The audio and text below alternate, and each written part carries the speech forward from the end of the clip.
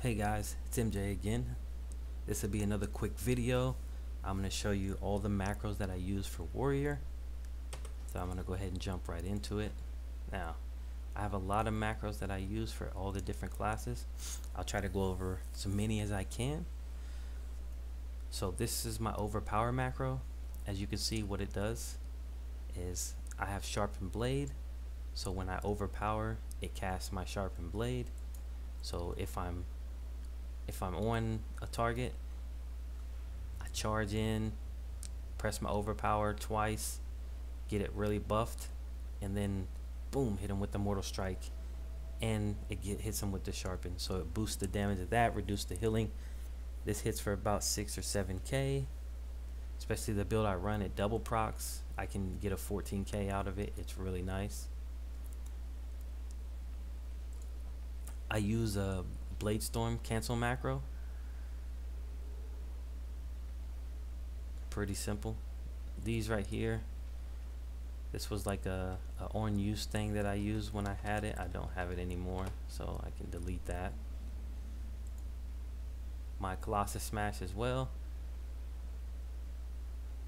I had another on use thing inside of it. I like to macro on use abilities, like as I'll show you an example. If I go to dungeons, say Theater Pain, this trinket right here, if I get this Grim Codex, what I would do is I would take this Grim Codex, I would macro it in with my smash. So when I charge and smash, it would pop Warbreaker and that trinket at the same time. It's really good. My burst cooldown right here, what I use is I have Deadly Calm. If I'm using Avatar, I have Sweeping Strikes on it, because normally what I like to do is, I'll show you right here, I'm going to just pop this. This is going to charge, Deadly Calm, and Sweeping Strikes all together. So it lets me 4 of these in a row, my condemns. So I'll show you. Big burst, I smash, and then 1, 2, 3, 4. As you can see, big damage right there on the opener, 10k. It's really nice.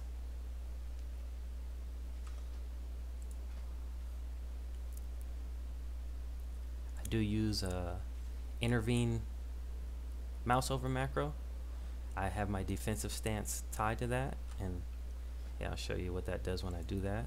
So this right here is a weak aura that popped up, and as you can see, I'm in the regular dance DPS stance, but if I press my intervene macro, so I just mouse over someone and mine's set to scroll down on the mouse wheel, I intervene to him and it automatically switches me into defense stance.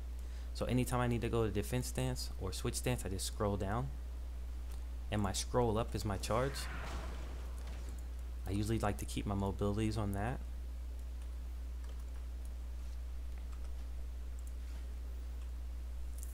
Another one I use is almost all my abilities, like that I need to get off if they proc, I will use a cancel Bladestorm or a macro.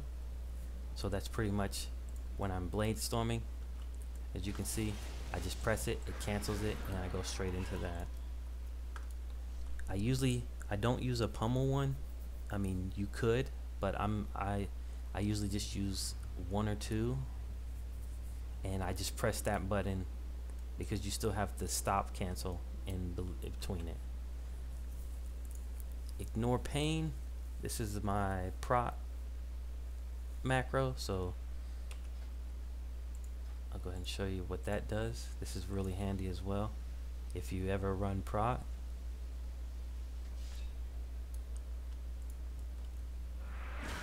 So all I do is I'm gonna press my Ignore Pain, and it will shout first. So I press it twice, it will shout, and then it will Ignore Pain. Back to back like that. It's really nice.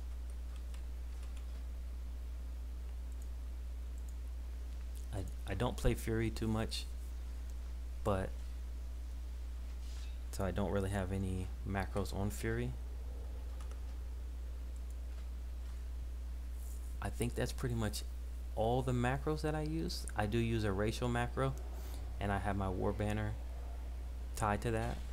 So when I press my arcane turret, it will also drop war banner. I'm not in a war mode, so you won't see it do it, but it does both those at the same time. If you're a blood elf, it's really helpful for facing paladins. You can remove the bop. If you're facing a druid, you can take away the thorns. Really nice. I am Venthyr, so I use this @cursor macro for my door shadows. So all I do, I can just place my cursor where I want to go and it will work. I also use a heroic leap macro. Same thing.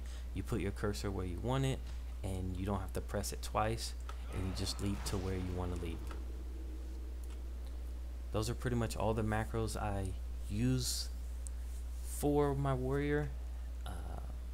I forgot one more, and that's my charge hamstring. So pretty much what this does is charge. So as you can see, it will charge, and if I hit it again, it will put hamstring on the target. So if I'm in range, I can just hamstring, and if I'm not in range, I'll charge. But that's literally all the macros that I use. I hope that helps you. I will put most of them in the description so you can just copy and paste them into your macro.